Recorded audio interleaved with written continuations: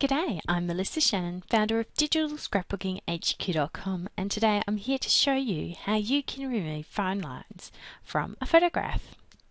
Before we start editing any photograph, the first thing we'll want to do is to click File, Save As, and save our file as a Photoshop document. Then go to duplicate the original photo layer so that we have a backup photo within the Photoshop document in case we need it. 99% of the time, I don't worry about doing much skin smoothing or retouching on a photograph. But if you have a loved one or yourself and you're feeling a little bit self-conscious about a photograph, then this might be the way to go. There's several options for how you can do skin retouching in Photoshop Elements. I'll show you one way that I like to use. Click on the new layer icon and then use your spot healing brush to paint, making sure it's sampling all layers over the fine lines and wrinkles on your model.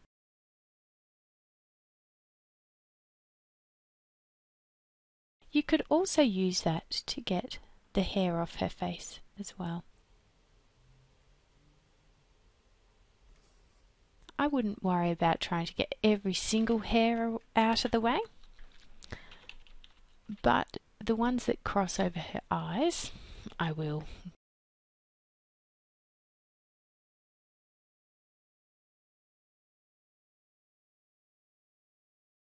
So you can continue painting until you're happy with how everything looks.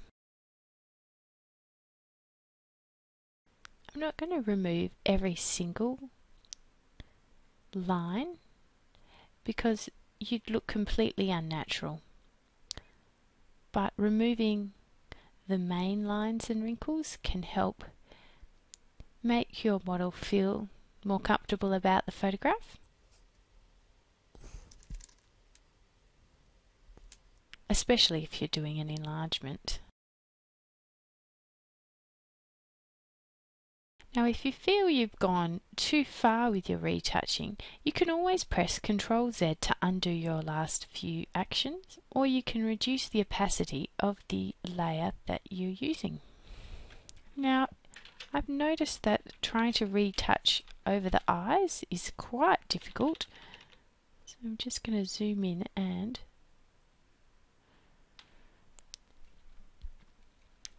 use my paintbrush to just draw in a couple of eyelashes. That's much too thick. There we go. Just a few eyelashes there which have been missed. This is perfect sort of technique.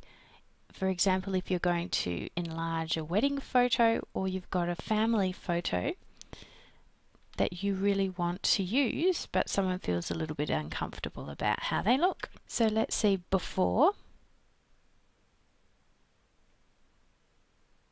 and after.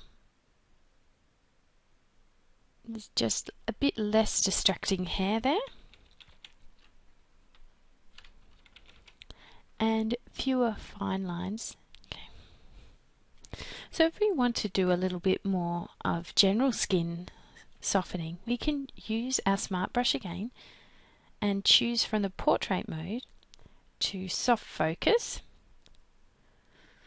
and then we're going to just paint all over the face here, and then we can actually paint on our mask with our black brush to just bring the eyes and the teeth and lips back into focus a little bit more.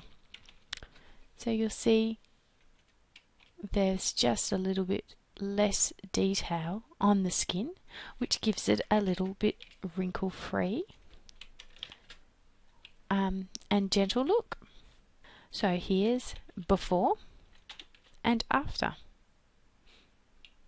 Still a very natural look. We've just given her a good night's sleep and taken a couple of years off.